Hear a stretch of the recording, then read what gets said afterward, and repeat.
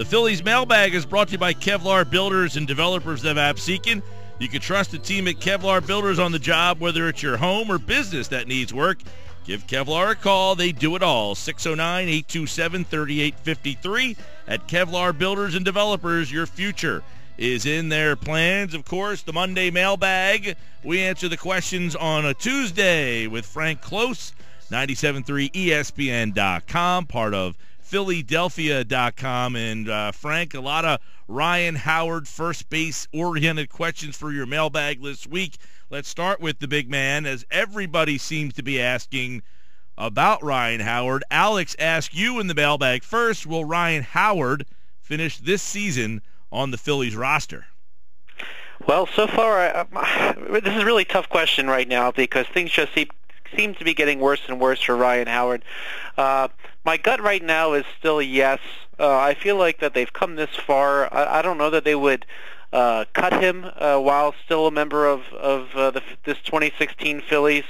His contract, of course, is frequently rated one of the worst in baseball history, and he was batting .091 heading into yesterday's game. Now he's down to the mid .080. I think that they're going to let him hang around. My guess is that he would lose a starting job before he would lose a roster spot. I think they might be able to hang on to him for the rest of the season as a bench bat. I think, particularly if Cody Ashley comes back and he can sort of fill in as a backup infielder and outfielder, then they can kind of carry Howard. I just think that if they've come this far, they probably won't outright cut him. But what they could do is he could lose his starting spot. Frank, do you think his production in this next week or so as a DH, where he's going to get a couple chances, and then coupled with Joseph getting the chance to play more, could this be something that Pete Mackinnon is really monitoring to make a decision moving forward here? Well, if we take a few steps back to as the season was getting started, and it seemed like there was absolutely nobody blocking. Ryan Howard was blocking absolutely nobody. Well, things have changed, and they've changed very fast. Tommy Joseph was somebody that the Phillies put through waivers. He could have been claimed by anybody, and nobody claimed him. And they basically said, here's a first baseman. Maybe you can, make something out of your career. And boy, did he surprise everybody. So I think now it's not so much what Ryan Howard's going to do. I think it's what Tommy Joseph is going to do. So with the DH, Joseph is pretty much guaranteed to start for each of these Detroit games. So and then the Phillies go to Minnesota in a few weeks, and they'll be in Chicago. So if he gets these at-bats, and the job's for him to steal, I think. I think Joseph is going to determine whether or not Howard plays, not so much Howard determining whether or not Howard's going to play. So, Frank, is Joseph then auditioning for the job, not necessarily trying out for it? Yeah, I think he's auditioning for it. I think it's going to be a matter of how well he does. Certainly, he helped his case last night with that home run. It's one of a couple hits.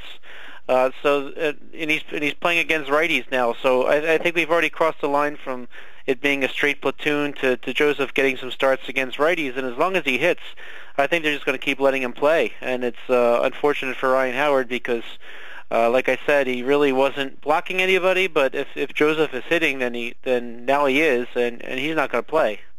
Frank Klose is with us on 97.3 ESPN. The Phillies Mailbag is open. Well, what kind of depth is there at first base in the organization?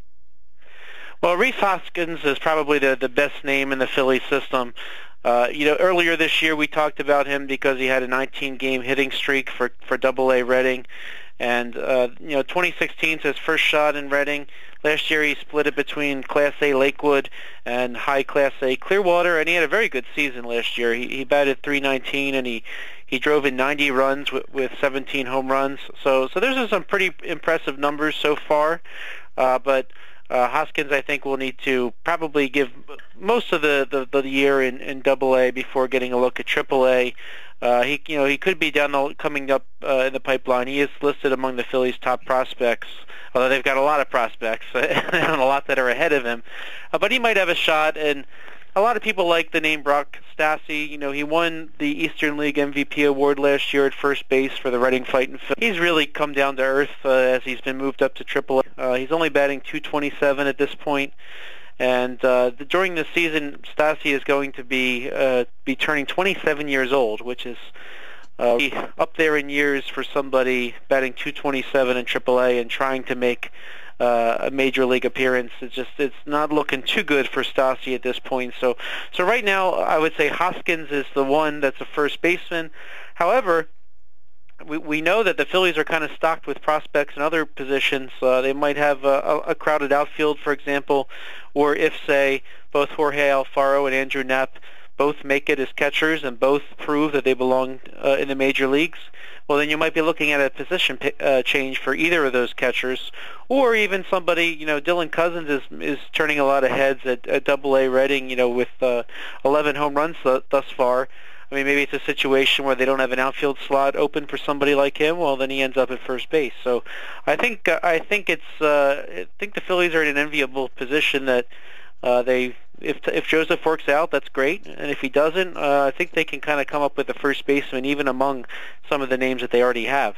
Frank Klose is with us, the Phillies Mailbag, every week at 973ESPN.com. Follow Frank on Twitter at Frank Klose with a K, 973. Frank, last night, Phillies manager Pete Mackinnon, he confirmed after the game that he basically pulled Odubel Herrera because of lack of hustle. Now, I saw you tweet that, hey, maybe in this situation they just bring him down the chute, you know, rip him a new one there and say, get back out there. But did you like the way Pete Mackinnon handled that situation last night?